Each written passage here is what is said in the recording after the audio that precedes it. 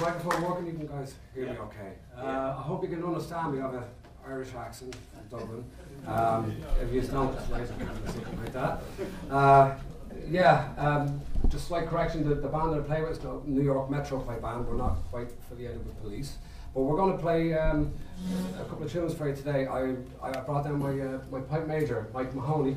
Come on over. And John Quigg just kind of ran through some salute type stuff, fanfare drumming. So I'm not really going to go near that. There's no better man in pipe band drumming to deal with the fanfare stuff. So what I'm going to do, I have music that I left on the tables. There's about 3 or 4 copies of music that I put on the tables. That have these little red cards on the front. All of that music is for my drum corps, and I write it by hand. And we're going to play a couple of selections of stuff, so you'll get an idea of where, you know, we're trying to write to the melody a lot for pipe band drummers. The guys who are really kind of concentrating on the sound of the pipes and on the rudimental stuff that these guys use. The ones who are getting kind of closer to that sound, and you'll hear it obviously in a minute, are the drum corps that are kind of, we're really going for ensemble. The rudiments have sort of developed over the years to suit a lot of the pipe band stuff, as well as we take a lot of influence from other styles of drumming. Of course, many great styles here today, and I heard some fantastic performances. And by the way, it's great to be here, and it's a great honour to be invited. So we're going to play. The first sheet, there's a tune called Voltron. That's a 2/4 hornpipe. It's not quite a competition set, it's sort of a concert set, maybe March Along the Road type of thing that we would play, and followed by a 6/8 jig on the next page. So it's a couple of minutes long. I'll play it for you right now. Choose some sticks here. 1 second.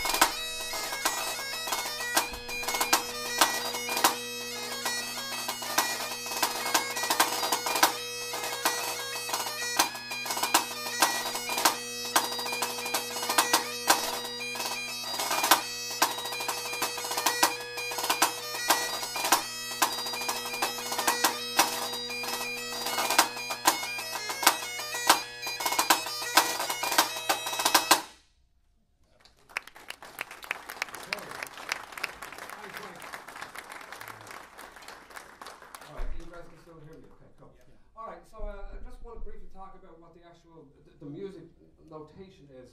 we use a slightly different set of rules for writing the music. We use one line, above the line is your right hand, below the line is your left hand.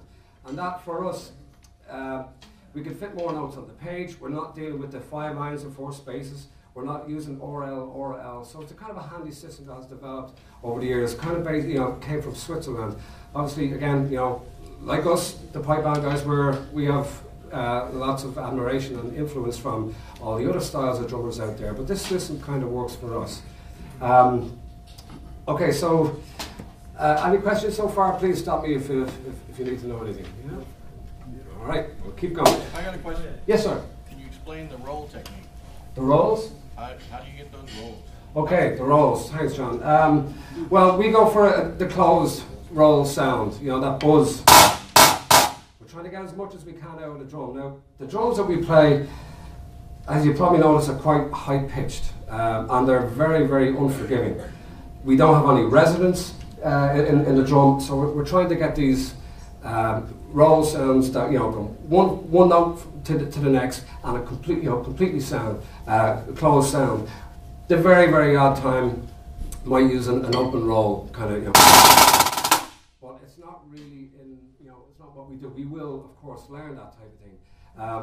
So like all rhythm metal drummers, we use 5-stroke rolls. The main ones: 5s, 7s, 9s, 13s, 25s, and we're always going for that sound rather than the or in between. Now we also use triplet rolling. For the piece that I just played, I had 2 3-pace rolls at the very start. That's pretty typical of almost every tune in pipe bands. You have 2 3-pace rolls. The drum corps will play them to give the pipers a chance to kind of lead in and get up on the sound, and away you go. So it used to be 17-stroke rolls, where the quaver rolling or the 8-note rolling, where that sort of sound. But on our drum, you can hear that it's kind of a little bit empty. There's not much going on there, so we use 25-stroke rolls instead, and so it becomes triplet rolling. So it's a much more full sound. So to break that down, it's kind of simple in a way. You have 4 triplets followed by an accent, and then double them up, and then put the buzzes in. So to take it in 3 stages, you'd have that'd be the sound. Next, doubles. And then finally buzzes. And that's become pretty much standard, I guess, in about the last 30 odd years.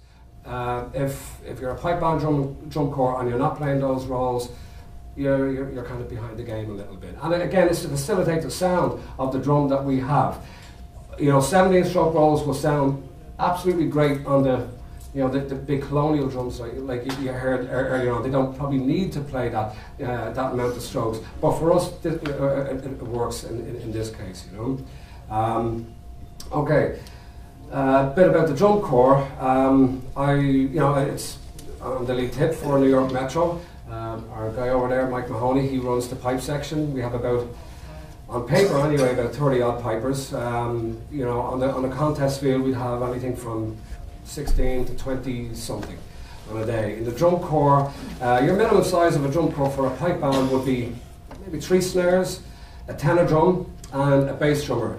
In our case, it's a fairly big drum corps. We have 12 snare drummers, 5, maybe 6, 5 tenor drummers, and you're only allowed 1 bass drummer, typically. So it's a fairly big corps. We're playing all these notes.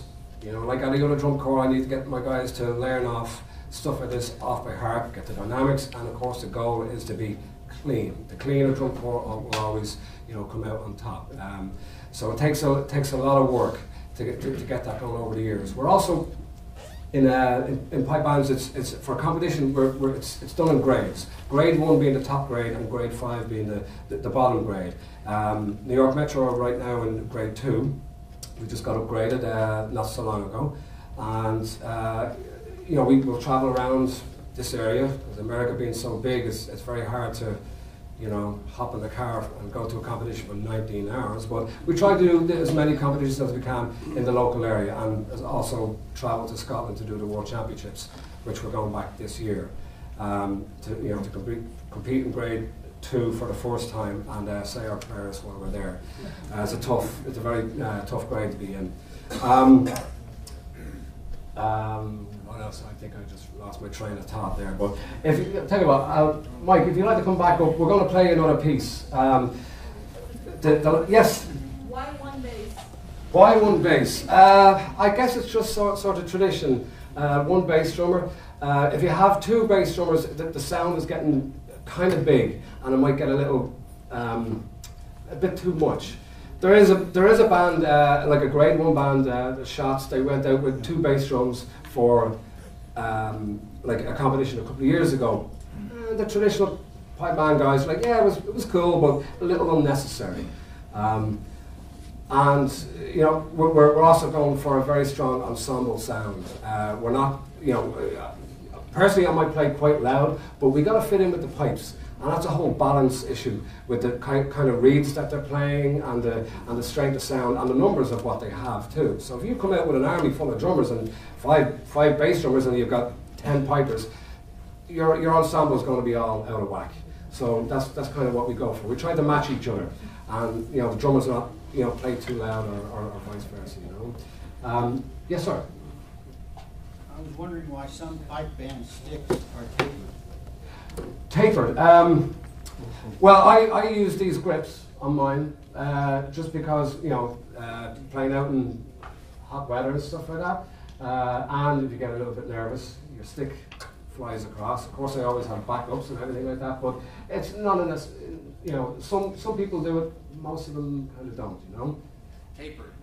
Oh, tapered. I'm sorry. I said tape. Excuse me. I guess it's just a style of stick. I mean, like, you know, they're not a million miles away from a lot of other types of sticks.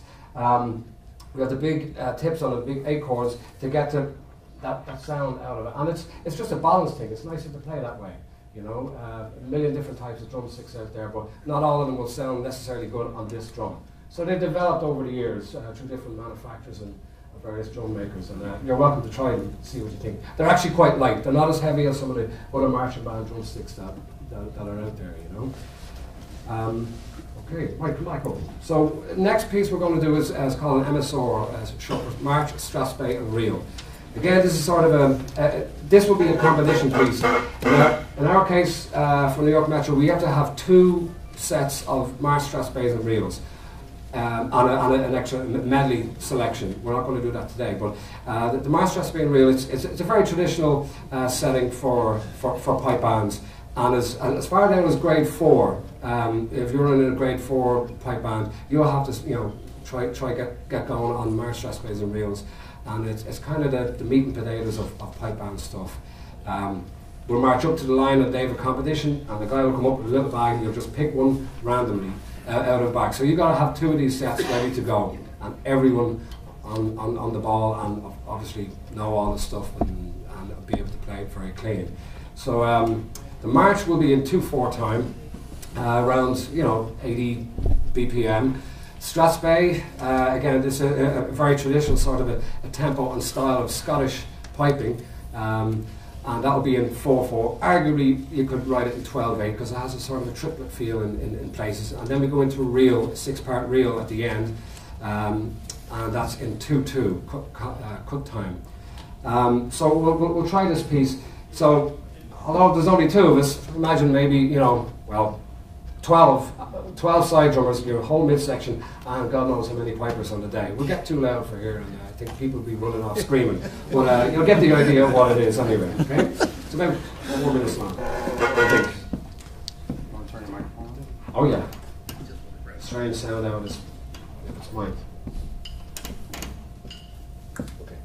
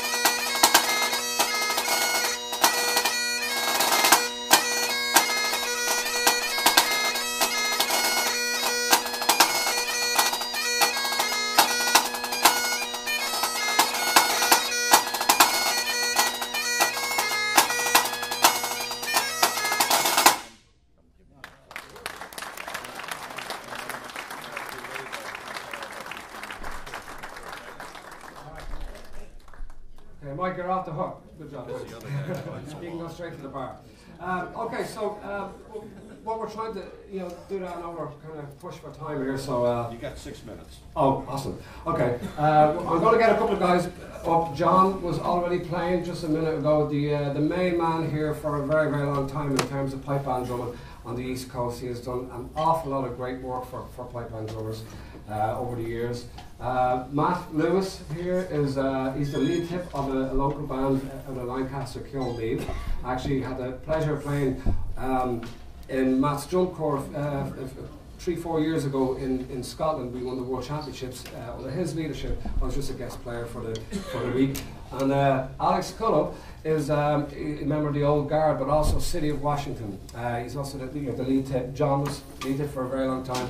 Now it's Alex's turn, and actually City of Washington and New York Metro were kind of rivals on the day of the competition. But we're all drummers. We're all kind of we just want to play, and an opportunity like this is awesome to get. Yes, Are both bands going to be at Fair Hill by any chance? Are City of Washington going to Fair Hill? We are. Yes. Kilneve? Yeah, we'll be there. Okay. Unfortunately, we are not going to Fair Hill this year, and I'm kind of bummed about it. But yeah, if you guys want to hear some good pipes and drumming, go to this competition in Fair Hill. It's the first main competition for pipe bands. Third weekend in May. Third weekend in May. 19th. The 19th. Yeah, you'll see some good stuff there. Are you going to Maxville? I'm sorry? Are you going to Maxville? No, we went last year, but we're not going this year. We're going to Glasgow instead. So Did you win Maxwell? we did win Maxwell, yes. Where's the Fair Hill you talked about? Elton. Elton. Elton. Up 95, just shy of Delaware. Okay. I have no idea where it is. I just sit in the car and arrive in the place. South of Dublin. West of Dublin. So what we're going to do now is we have a sort of fanfare thing. We kind of avoided purposely, well, more so request by me, to avoid some of the stick tricks. I realised I was kind of walking into the lion's den for all you guys that are great at doing all that stick trick stuff. So we do use it from time to time, but today we're not going to do it because I don't think we'd be really impressing anyone. Certainly not with me dropping sticks all over the place. So we have the salute that was actually written in 1957 by Alec Duttert, sort of our version of Buddy Rich, our godfather of pipe band drumming. He did a lot for the game. He was just faster and cooler than everyone, and he just kind of changed all the rules. And the stuff to this day still stands up. So we're going to have a shot at playing off, this salute. Maybe you can count it in for us. 1, 2, 3, 4.